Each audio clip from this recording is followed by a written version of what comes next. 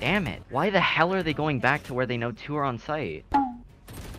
Yeah. My name's Jollz. I'm a Radiant player. If you're enjoying this type of content, be sure to like, subscribe, and hit the bell icon. If you're interested in coaching yourself or want a chance to win free coaching, be sure to watch the end of the video for details. Other than that, enjoy the video. Hey, what's up? Sorry, I was watching the stream, so there was a delay. I'm doing well. How are you? I'm good. I'm chilling. Sorry for being super late. So if you can, send me your tracker. We'll take a look at it and see how it looks. Okay, so currently gold 2 or gold 1? Gold 2? I'm gold 1, actually. Oh, I see. Okay. And who have you been maining lately? Reyna, but for the sake of not being a one-trick, I forced myself into chamber, and then after chamber, it's a lot of Sage and Sky. I don't want to rely on util to be a decent player. Like, I want to focus on aiming. No, that's fair. I am noticing a bit of difference. So like, yeah, we have like Brim, we have Sage, Sky, Viper, Reyna, Jet. We're kind of like everywhere, right? We're playing like almost every agent. I don't think you have to rely on your utility because your Reyna stats are actually insane. 175 damage per round. Even though we don't have the highest win rate, that could be like an overheating issue or something else entirely, but we are winning our gunfights, right? Like, that's for sure. So just because something isn't working doesn't necessarily mean it's the agent, right? It could just be like a fundamental thing, a position stuff. So if you're really liking Reyna, keep playing Reyna, right? Just whatever you enjoy playing. I would limit your agents to like 2 to 3, especially considering we don't have much time to play. So it's better to play on an agent we're comfortable with, and you're not thinking about like shooting and your utility and, you know, am I playing this agent right, you know, the kind of thing, and you get to focus strictly on your gun control because you're used to that agent. All right, yeah, so share your screen. Let's get into it. I was a one-trick Reyna, and I still am. I still love Reyna. I play Reyna even on my main. So if anyone ever says, oh my god, Reyna's not viable, I'm playing her in Immortal 3 Radiant lobbies, and I have like a 57% win rate, so it's very viable. Viper B, they have 2 smoke agents. Yeah, interesting. Okay. Safe. It was a safe play. I like that. She was main. Yeah, elbow no. Harbor is so much fun to play with and against. You just can see so much of the map with him. All right, I'm throwing. I'm buying a Vandal. Oh, the Vandal light armor. Oh, no. Okay. Fine, I can go Guardian. I actually like the Guardian if I can hit my shots. Yeah, the biggest thing is just light shield. I'm not a big fan of like light shield on second round. Oh, so. fair. Yeah. Because if you die to like a sheriff one shot, then it's tough. Got it. Oh. Favorite bunkai. I don't know. Yeah, I don't know. Oh. I don't. Where's last? Does anyone know where she is?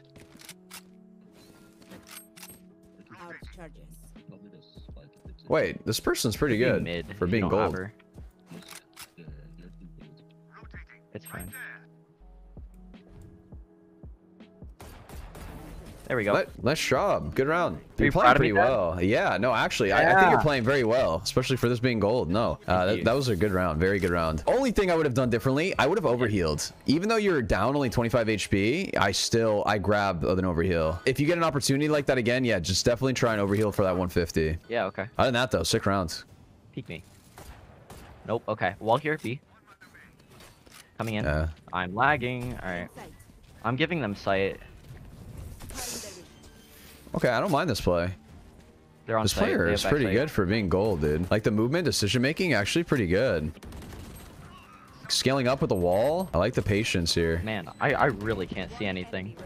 You're good. Wow, your team actually popped off here. The decision making there was good, right? Like you were by yourself on site. You're at a gun disadvantage. You're like, I'm just gonna play retake. You threw your flash so you can fall off retake with your team. So that was really good. I'm gonna push up elbow this round. Can someone hold main, please? Mid, lot mid. That's 3. I don't know where the 4th is, which is why I'm nervous. Yeah. Both doors. Both doors. Yeah. You have no flash.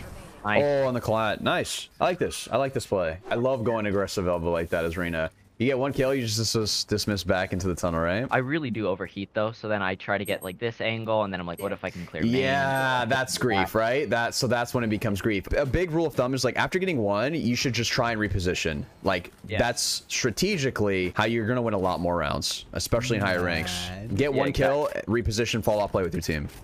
Because a 5v4 should be like a game winner, but you push too much, and then it's a 4v4. 44, and now you got to rely on your team. Exactly.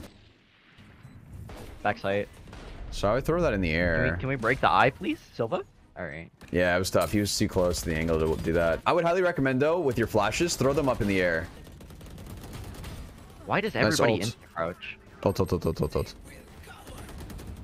And after I say that, I insta-crouch. It looks like playing lineups. Nice. Good round. Oh my god. What is happening? Oh, we should be going with her.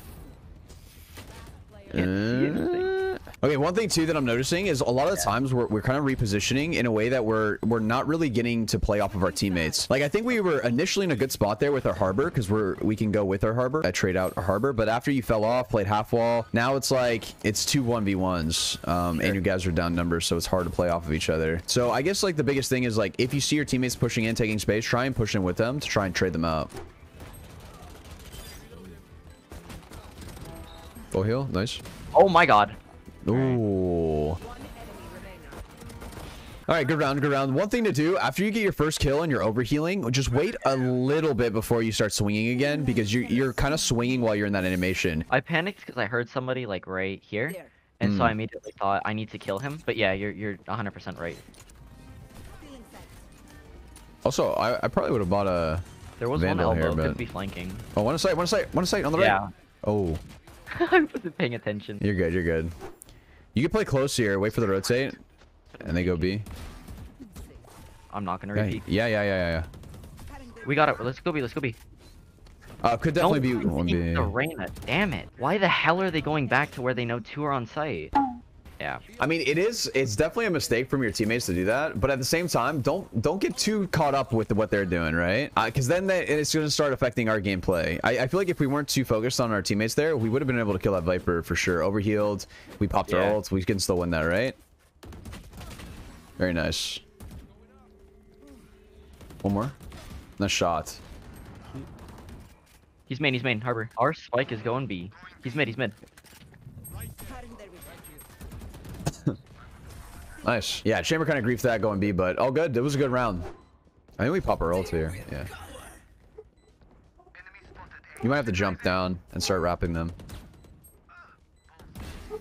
Nice. Fuck. On the bomb. Yeah. I know he's on bomb, but it's not planted for me, and I think Omen's mid.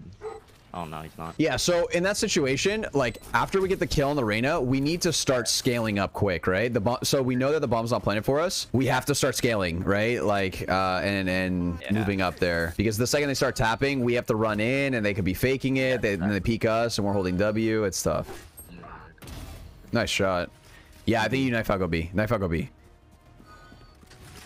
Scared of elbow.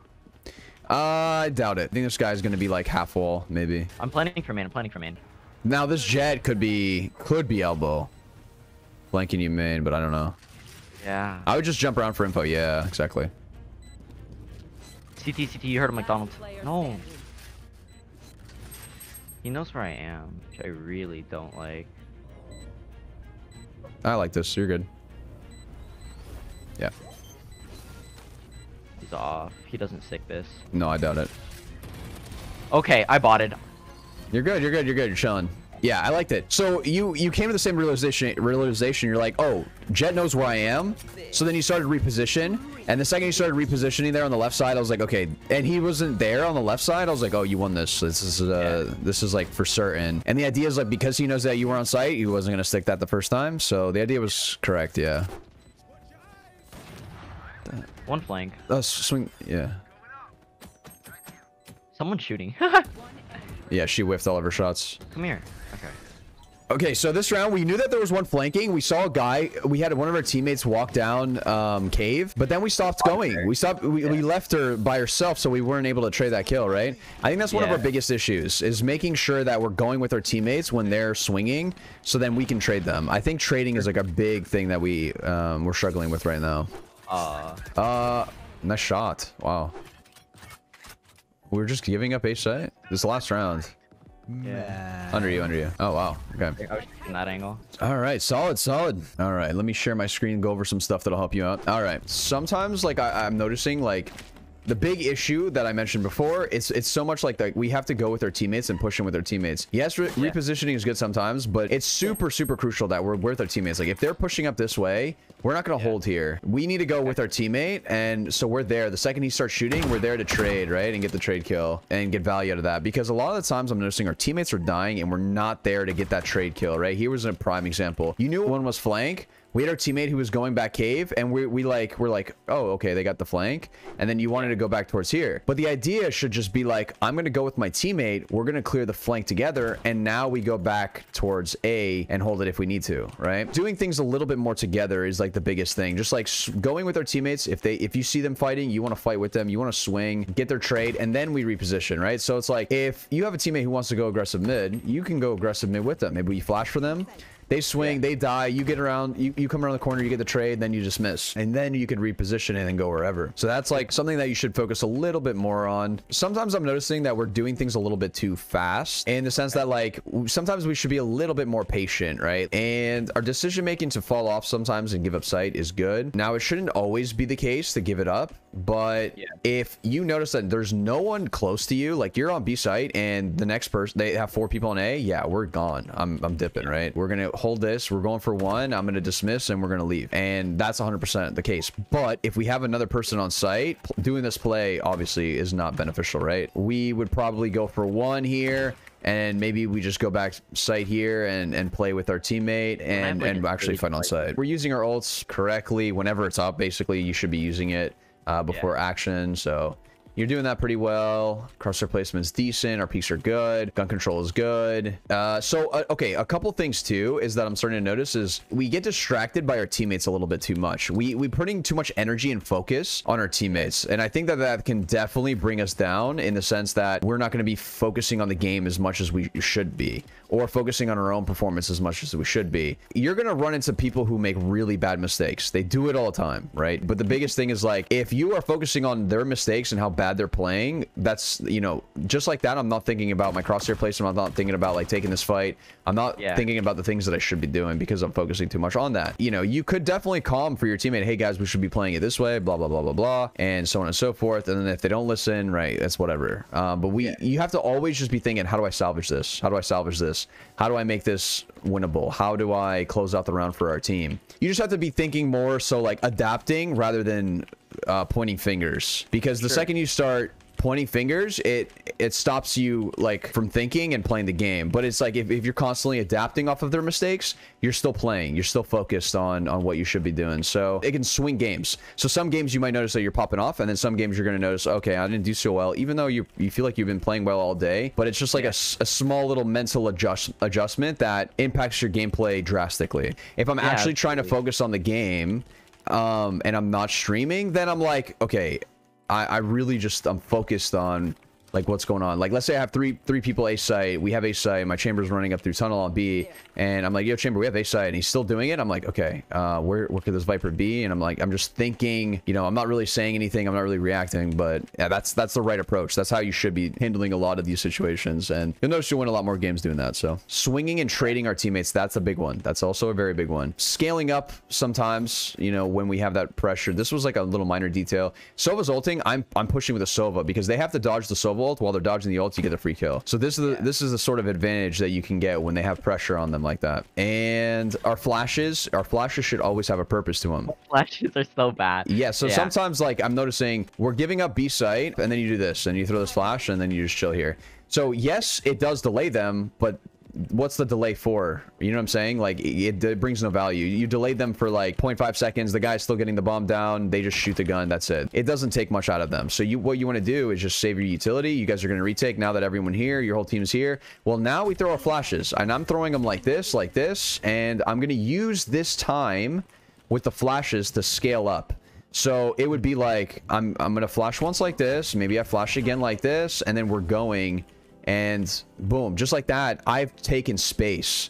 and I am back sight now. And now it's like I have a lot of pressure that I can add on the enemy team with my team as well. So that's a lot more value than just throwing one, them shooting it, and you're still stuck in half wall, right? So that's just something that I've noticed. Okay, so overheating. Overheating is something you definitely do a lot. And I noticed it, right? It's like you're in a 5v2 or 5v3, 3v2. You're up numbers, and you're still looking, you know, to take these fights.